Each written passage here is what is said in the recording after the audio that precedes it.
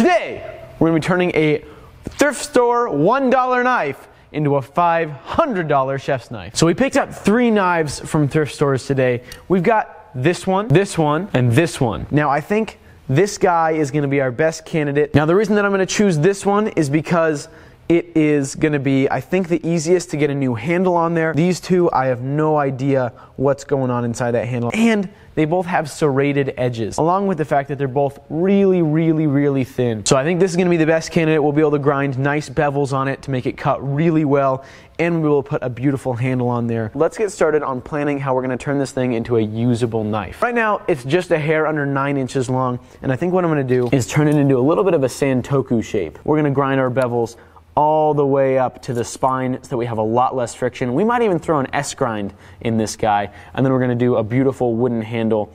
We're going to get rid of this kind of nasty plywood handle that's on there. It's actually diamond wood, but it looks like plywood. And we'll probably end up reshaping this handle a little bit as well. So with that, let's jump on in.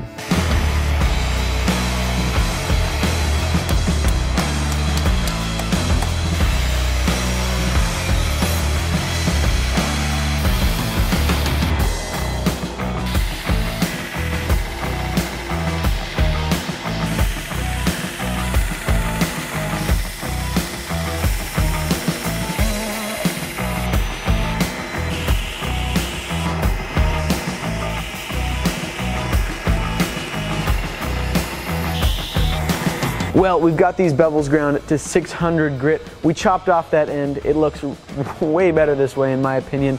And we've got that edge nice and thin, sitting pretty at about 1/1000th of an inch or 0.03 millimeters. So it's really thin. That should make sharpening it just a breeze, and it means that it'll have a really nice laser-like cutting action. I'm going to stop us right there to pay the bills with our fantastic sponsor, Native. I've been using their natural aluminum and paraben-free deodorants for over a year now, and I absolutely love them. What I like about it is all of their scents. They just smell fresh. They don't smell like some artificial, hey, this is you smelling good smell you get at the normal retail store. Citrus and herbal musk is the scent I use every day. I love it. They've also got an incredible subtle charcoal scent, cucumber and mint. Very fresh. They're made with natural products you're familiar with, like shea butter and coconut oil. They're vegan, cruelty-free, and you can even get them in plastic-free dispensers. Pretty cool. Candy cane. Very good. Their deodorants keep me dry after a long, hot day in the workshop. They've got an incredibly wide selection of natural products on their websites, aside from deodorant. But I want you to save 33% on your Native deodorant pack. It's usually $36, but you're going to get it for $24, as well as free shipping in the US, in the UK, and a bunch of other countries. So please go down in the description below, get yourself that deodorant pack, start smelling sweet. Thank you, Native. Let's jump back in the video. So we're gonna go ahead and slap it on here now and start hand sanding.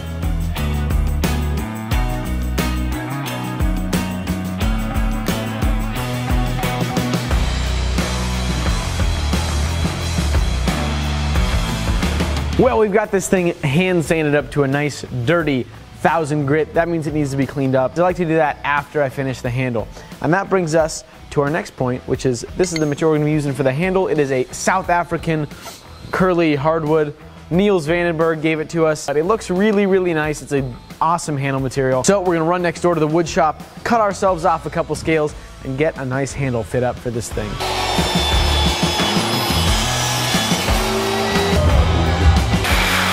All right, it's now time to do the pinholes for our handle. So I'm going to wrap some tape around the edge.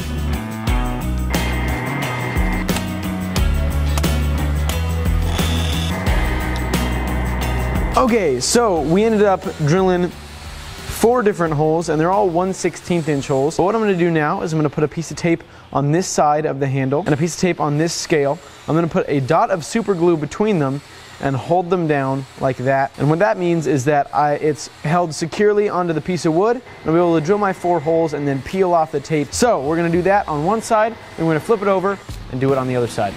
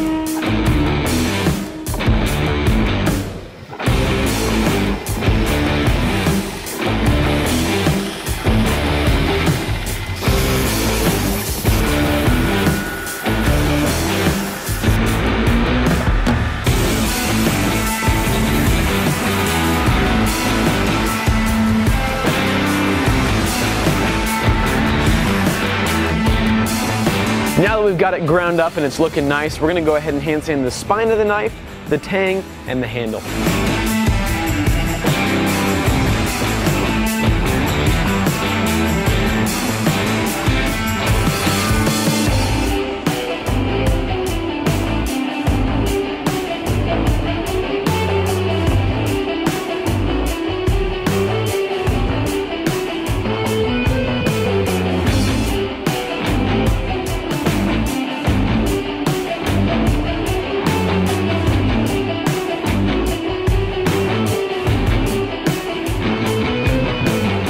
Well, this thing came out absolutely spectacularly. We were able to get a nice full flat grind coming down to a nice thin edge. You guys can see that the edge actually flexes out on the tip of my finger, which means that that edge is nice and thin. It's going to glide through food like nobody's business. We put a beautiful South African hardwood handle on there. We got the spine and the choil rounded out. Overall, we turned that kind of ugly, nasty $1 knife into what's going to be a beautiful, beautiful knife to use. That being said, this is still a $1 knife, and it's got the steel of a $1 knife in it. It's got some junky stainless steel in it that is hardened up to about 56 Rockwell, which is not as hard as I would like it to be if we're going to have a high-performance chef's knife. Though this is a cool knife, it's not going to be the best solution if you want a great knife to have in the kitchen. Fortunately, however, we've got a solution for you. We've been working on this knife for a little over a year now. We're calling it the Gallatin Chef's Knife after the Gallatin Valley where we live here in Montana. It is what I wanted to be the best chef's knife on the market. But don't take my word for it. We're gonna take both of these knives to a professional chef who lives here in the Gallatin Valley and see what he thinks. So we're here at the Bozeman Supper Club with Austin from Rad Foods. Austin, can you tell us a little bit about yourself? Yeah, my name's Austin. I own the Bozeman Supper Club and a catering company called Rad Foods Montana.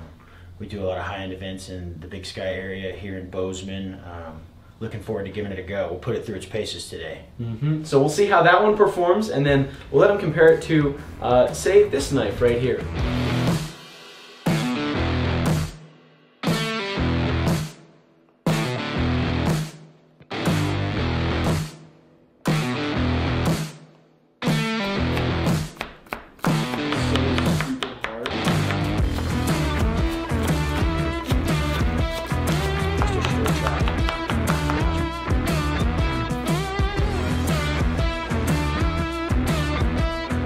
So with the thrift store knife, there were a few things that I really liked and a few things that I didn't. The knife had a great edge. It started and cut through most of the prep work. Say we were making a soup and went through everything really easily. I did notice that the edge of the knife dulled rather quickly. You could feel it on the grain of the cutting board. The teeth of the blade were actually catching, which meant that it was sharp, but as we went through the vegetables, it started to dull. The ergonomics, as we talked a second ago, my knuckles were dragging with the blade. These knives are, you know, if you want to take a thrift store knife, a $1 knife, and turn it into a really nice knife, you can do it, but it's going to be high maintenance. You're going to have to be sharpening it pretty constantly, and you're probably not going to get the exact right shape that you want out of it. But if you're not one to turn a $1 knife into a $400 knife, we've got a $400 knife all ready for you. We want to see what Austin can do with something like this. Let's give it a shot.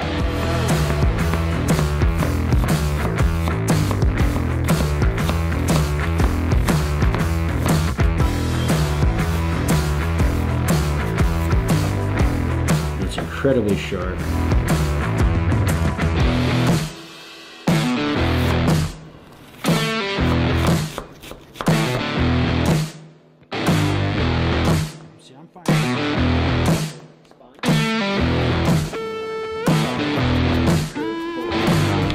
Oh yeah, that was nice.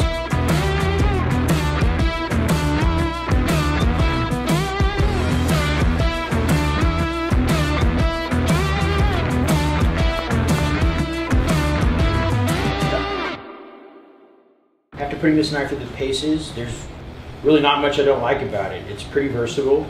The weight is great, the balance is great, the grip is lovely. It's something that I can do both tip or fine details with, as well as chopping. I mean, we've done everything from bâtonnets to mince to brunoise. The knife handled really well. What we put it through without having honed it afterwards, I'm impressed. I like the shape, I like the tip, I like how we're focusing a lot of energy right here on the first curve of the knife, yet I can do chop work with the back end of the knife. It performed really well, and I'm glad this one's mine. Yeah, I'm glad to hear it. I'm glad to see how it holds up to serious work. And yeah, Austin, thank you so much for putting it through its paces. And yeah. Happy to be here. And these knives are going to be available in a very limited quantity on Friday, the 18th of December at 12 p.m. Mountain Standard Time. So make sure to stay tuned for that.